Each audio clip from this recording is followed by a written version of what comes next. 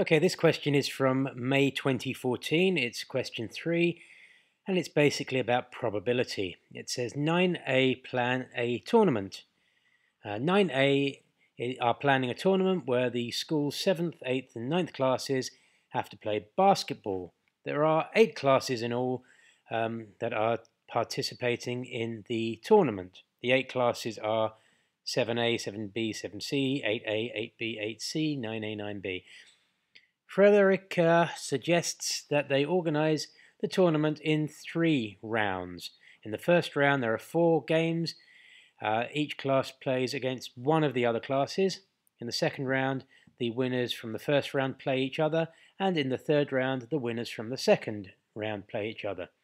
The winners of the third round are the tournament's winners. So the third round is the final, in other words. There's a little diagram of it there.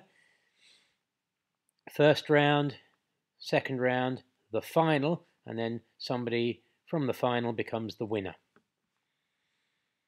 Question: how many games will there be in the tournament with Frederica's suggestion? Well, we can actually count these.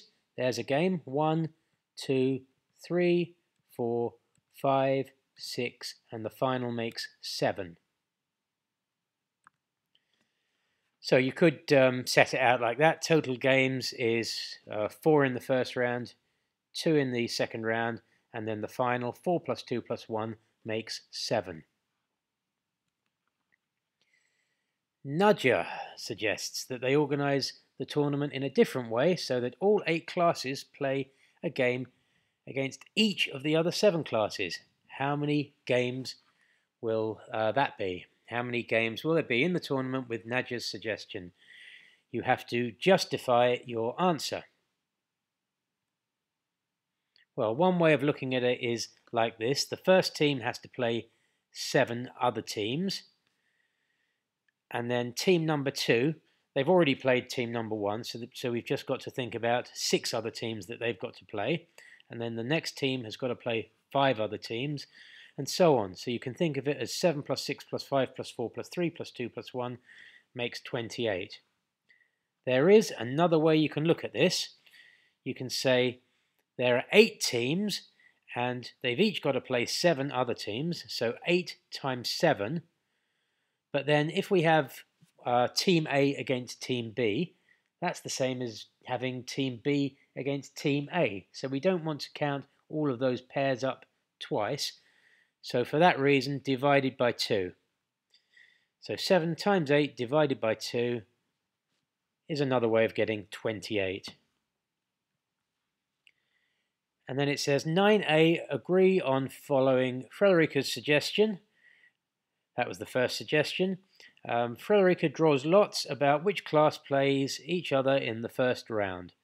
She writes the classes' names on a piece of paper and puts the 8 pieces of paper in a bag. She draws out 9A first, and she wants to pick out the class, or now she wants to pick out the class that 9A are playing against.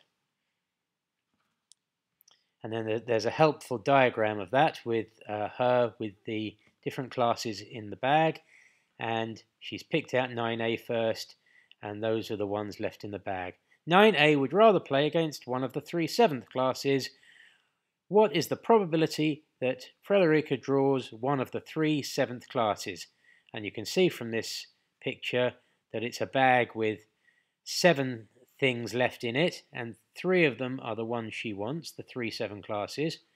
So it's essentially 3 out of 7, and you can just write that as 3/7 as a fraction if you like, or you could convert that to a decimal by doing 3 divided by 7. There's the neat answers, and the marks were 4, 4, 4.